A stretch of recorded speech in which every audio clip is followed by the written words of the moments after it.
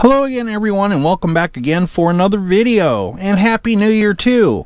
I cleaned up my office a little bit, tossed away the beer cans, the celebrating's over. I wired up our organized my wiring up a little bit. I figure I'd clean this up and so we can start our next project for the new year. And what that's going to be today, guys, is going to be another Dell Inspiron 660S. Now, I talked about the 660S before. You can check that video out on my channel. Today, though, what we're going to do is we're going to do a case swap on this 660S. Pretty easy swap to do.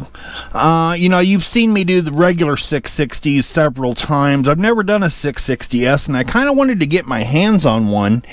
And that opportunity came actually when a kid got a hold of me on builds.gg, and he was actually asking me about a graphics card for this, if I had one for sale. And I do, of course. And I said, well, yeah, I got one. I said, but you know, you know, what's your budget? And he told me what it was. And I said, well, tell you what. I said, let's do this. Send me your Dell Inspiron here, and let me play with it and work my magic on it. And for that same, you know, budget that you're using on the graphics card, I'll give you not only the graphics card, but nice little upgrade on here. Make some interesting content so people can check out the 660S and making this one into a nice little gaming computer. So that's what we're going to do today, guys, is we're going to take the 660S and we're going to turn it into a gaming computer. Now, I've already done a little bit to it. I flashed the BIOS to the latest updated BIOS, the A13, I think it is, if I remember right. Maybe it's A14, I don't recall right offhand. But anyways, I also upgraded the CPU in this. I put a Core i7 3770. Here's his old one. I took that out. Here's the old memory stick. It was a 4 gig stick. I have 8 in here for now. We're going to bump that up to 16 on here, but I need to get this out of the case first. So let me get this out of the case, and then we'll switch over to the case that we're going to be putting into, and we'll talk about that. So let's cut this scene here and see you in a sec. Alright, so the board's been swapped into its new case, and excuse me. The case that we're using today is the Musetex, I guess that's how you'd say that, MK7.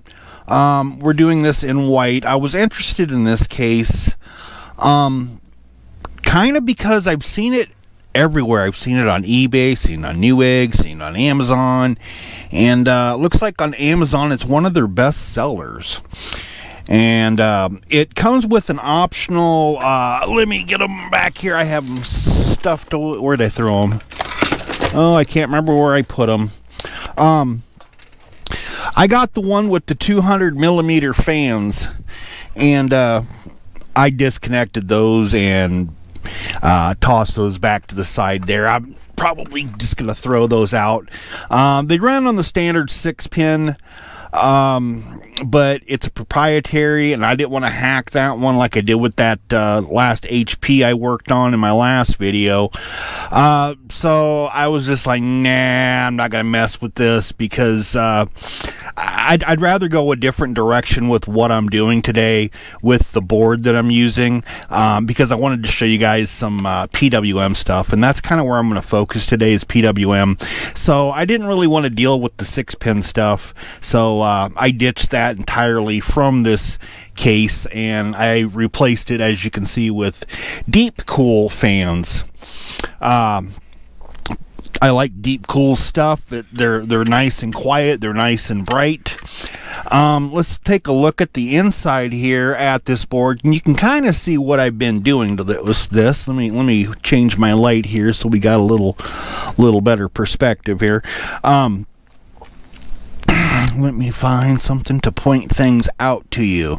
We'll start with the Wi-Fi. I changed that to one that's got a Bluetooth controller on it.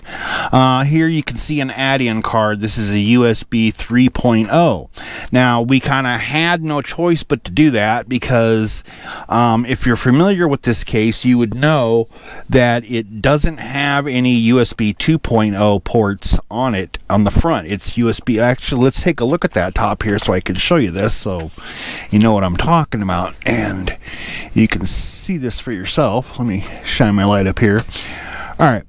So yeah, we've got a power button, we've got a reset button, we got a LED button, 2 USB 3.0s, and then of course our audio. So no USB 2.0, and of course if you're familiar with this board, there's no USB 3.0 header in there. So that's actually what I'm using that for. Now, if you wanted to, it's probably under my screwdrivers and stuff here. Where'd that card go? Here it is. If you wanted to, you could put something like this in there instead into that 1X slot. Now this here will actually hold two. This is a little 2242, or also it'll hold the 2280 type SATA drives. So you can actually expand your storage, because of course you only have two SATA ports there to put drives in.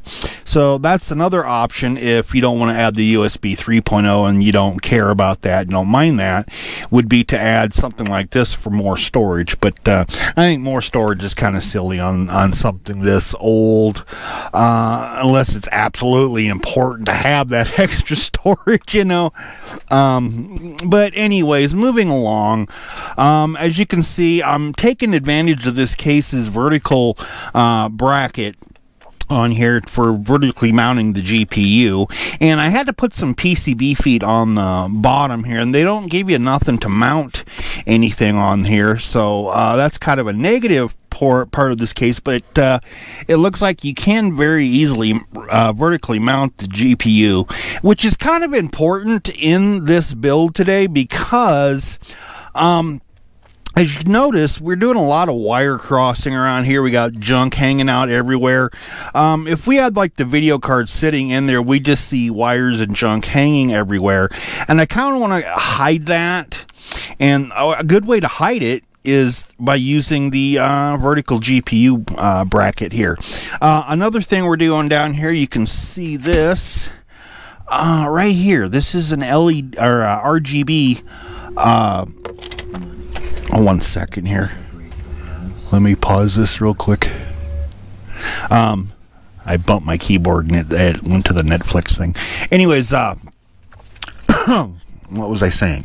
Oh yeah, this is an RGB bracket that goes behind your motherboard. Now, the Dell 660S motherboard obviously isn't your regular micro ATX size motherboard. I mean, it is considered micro ATX because of the way it extends out this way. But as you can see, it only has, the two slots here. It's almost like an ITX size, where it's, would cut off like right here, but it's just a little bit, almost like a DTX size, if you're familiar with that. This is just kind of a really oddball looking motherboard in general. So if you use something like a standard micro ATX sized RGB backplate like I'm using here, it's going to protrude a little bit there, and one of the ways that I'm going to cover that up so that that protrusion doesn't really show as much and look tacky is, again, with the vertical mount. So that's why we're doing a vertical mount here.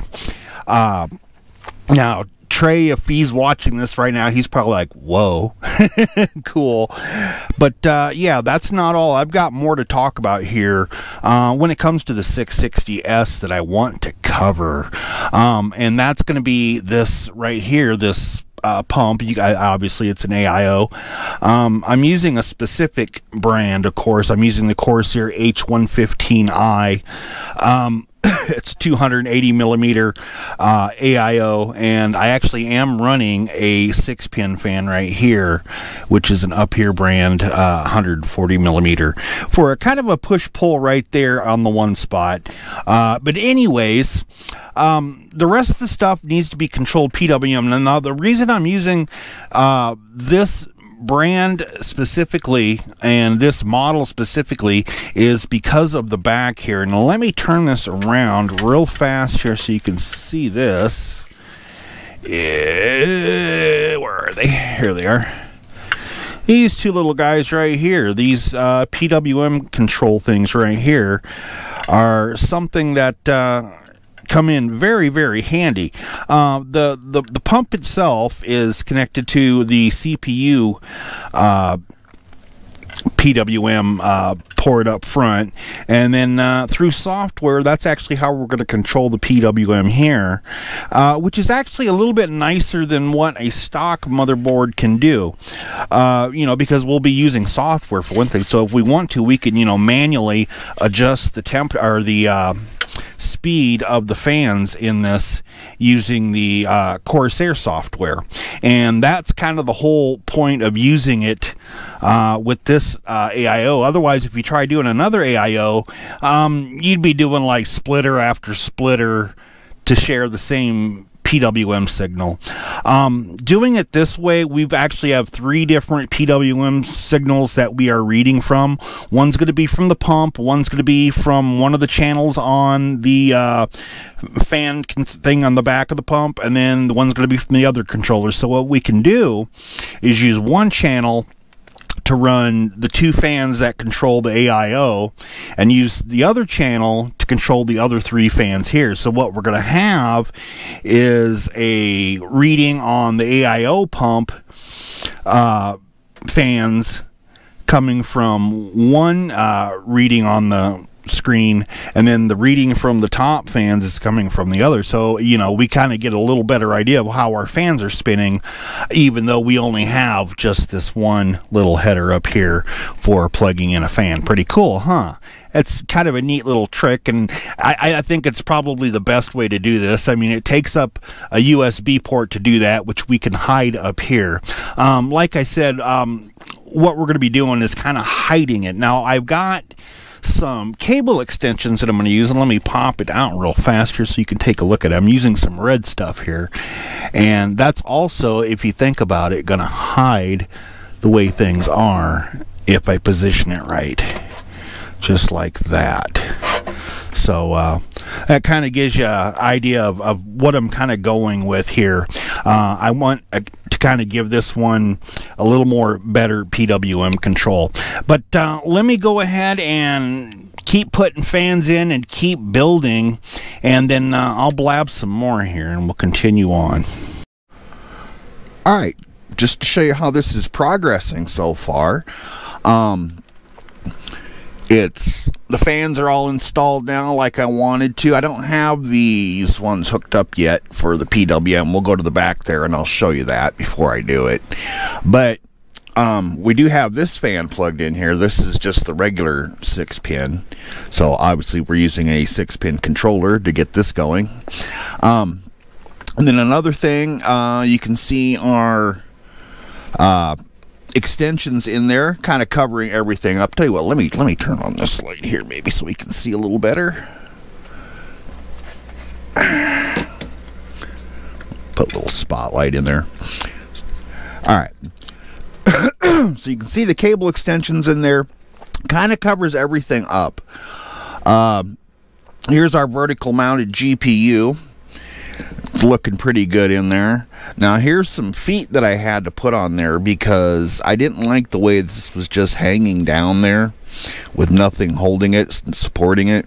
I don't really care for that, and it kind of made it kind of flimsy because there was nothing really holding this to keep it steady. So what I did is I put some feet on there with some sticky stuff right here just to kind of hold this steady, and that way it kind of holds that in a little bit stiffer than what it would be normally. I think that worked out rather well and looks rather well. So, and I also have the RGB strip. Oops, let me angle that down there. I have an RGB strip right there on the bottom, and then I did my usual hack like I do on these with the windows, and I put an RGB strip here, so this is going to light up too. It's too bad there's not enough gap in here to do a push-pull, because, you know, my fans are actually installed up front here on that, but yeah, there's not enough gap in there to do a push-pull, which would have been nice. It should have been just a little bit more. You can see it. so I only got one fan going on in the back of there, but that's all right. You know, it's 140 millimeter, takes up a lot of room there and shows off a lot of sparkle, and that's what I do. But anyways, let's look at that RGB backplate there. You can see that now. Let me turn off this light, and I'll turn off this light. You can see the RGB backplate on it, which looks pretty neat, and I love using RGB backplates on white cases like this. It just gives a really cool effect. Now, you can see it kind of protruding the backplate on the bottom there, but it's not something you really notice unless you're looking for it, because the RGB kind of reflects on the wall. Because if we back it up here and just take a look at it straight on, that looks pretty decent here. So yeah, that's how we're progressing so far. Now, I didn't put anything in here, no decals or stickers or nothing like that. I'm going to leave that blank for Trey to do. He can put it in whatever he wants in there. But let's go ahead around the back and look at that RGB a little bit. I want to talk about that a little bit, and I want to talk about that PWM, how that's being done on this, because, you know, as you recall, there's only one fan header on this motherboard. So let's take a look at that back. All right, taking a look at the back here, you can see it's an absolute mess, but this is actually a lot easier than what you might think. Let me simplify this real quick. Right here, these sets of wires right here, this is the SATA lead that goes into the pump, and this is the PWM fan headers. One's marked 1, this one, of course, is the second channel, so that we know which one's which. On channel 1 here, on the pump, I have it connected to this itty-bitty little deep cool splitter that comes with the fans that I put in here. And I've got just 2 fans hooked on there. These are the fans that are connected to the water pump radiator up front here. And then on the other channel right here, I've got another little simple PWM splitter that are controlling the other 3 fans there. So in channel 1, the RPM there feed coming in is what's going on the radiator, and channel 2 would be the other fans that are going on here. Now, they're all the same brand, same type of fan, so whichever PWM signal it's getting off of one fan, you could more than likely rest assured that the other fans should be spinning at the same RPM. If they are built properly and run properly, that's how it should function.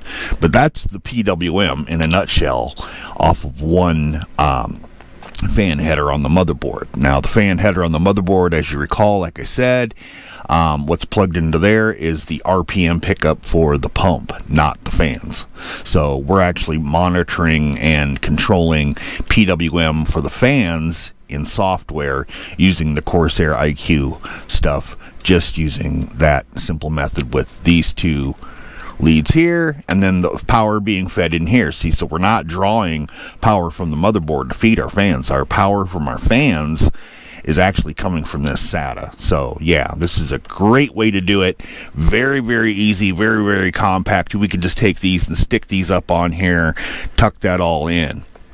Piece of cake, guys. Now, next part is the RGB, which is, this is what I'm using here.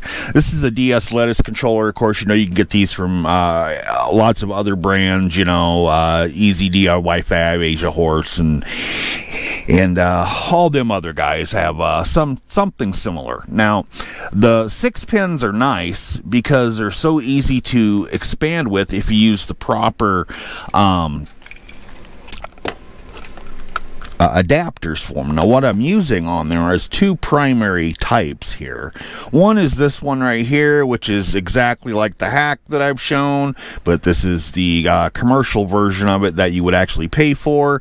I got these from AliExpress. It's a 6 pins to 3-pin converter. And then I also have one of these, which is just a basic 3-pin to JST, and I'm using the JST on those RGB strips in the front there, so I needed to convert that over. So that's all I'm doing, is just taking, 6-pin to JST to get that to work, and then all the rest of the RGB that uses the 3-pin stuff, I just use the regular 3-pin adapter in here. Now, the deep cool fans also use JST, so obviously I'm using JST. Now, I could also use the RGB hub if I wanted to, or if I wanted to, I could take this and I could run each fan in a separate channel. It depends on how many wires I want to put back in there, and how complex or how simple I want to make the RGB setup on this. So this is pretty nice. I can get a lot of RGB devices out of this. Now right here, this is plugged into that switch on the front that controls RGB. So we'll be able to control the RGB with the button on the front there, and which is a lot better selection. You'll notice when we do like our final on this, and I show you this, it's a lot better selection of RGB.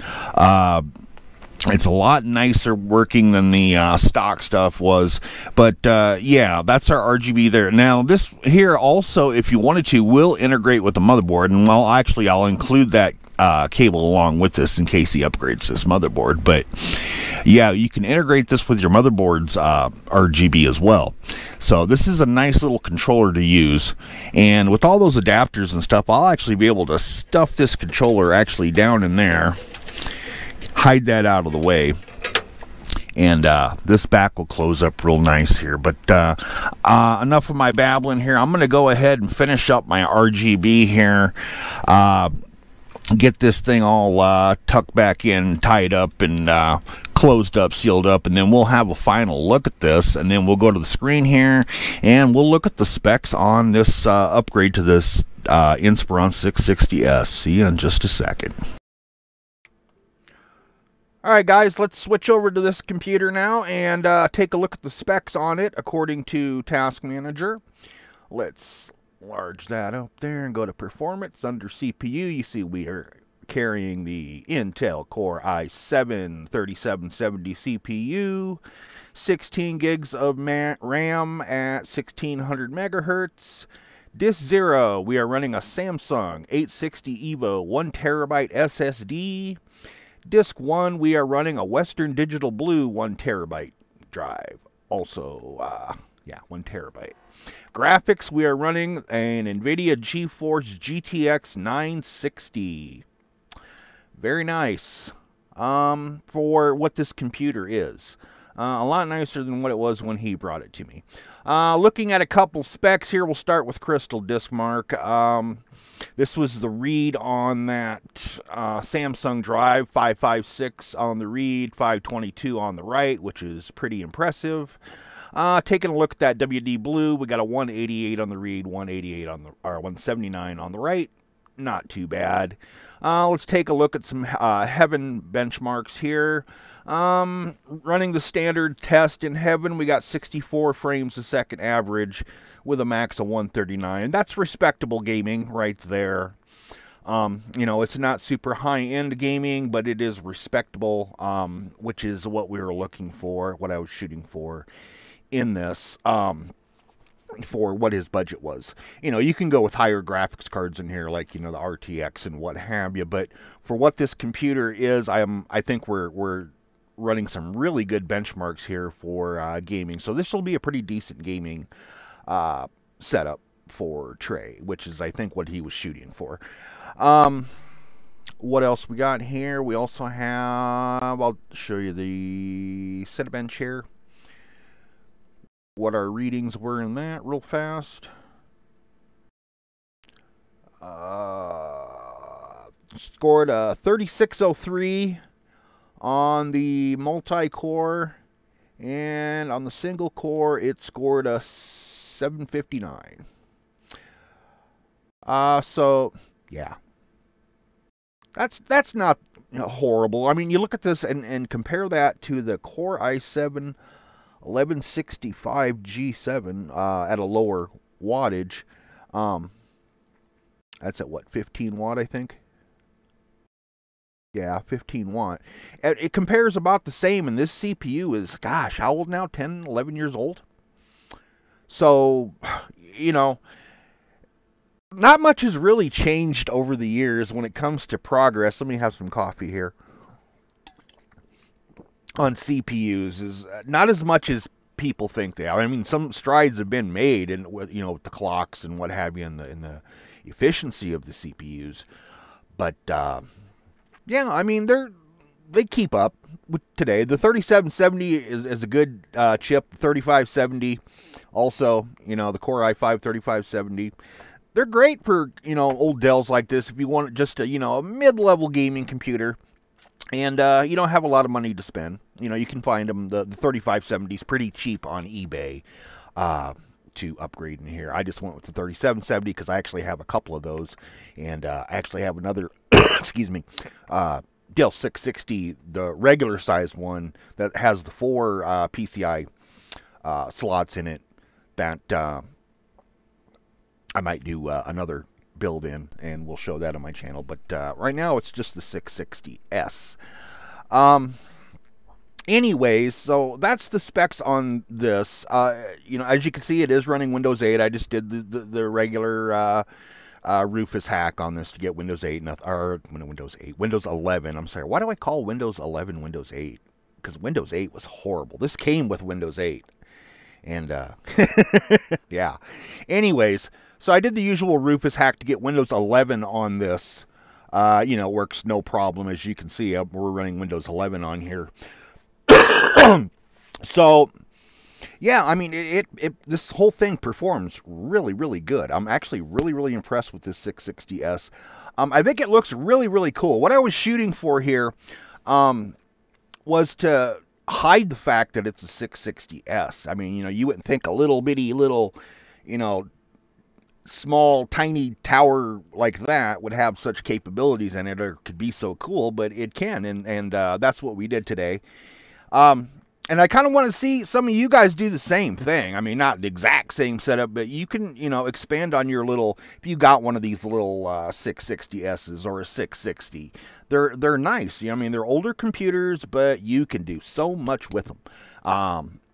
As we can see in the specs there, check out, other videos on YouTube to check out like Core i7 3770 with like the GTX 960 and see for yourself what kind of frame somebody else is getting, because it'd be kind of stupid for me to even show. I mean, I could load up Fortnite on this and show you some screenshots and shit and play it and show you some frames, but man, there's so many other videos out there from people that are actual gamers that know how to tweak the settings on their GPUs and maybe the CPUs or whatever, and get the most out of it.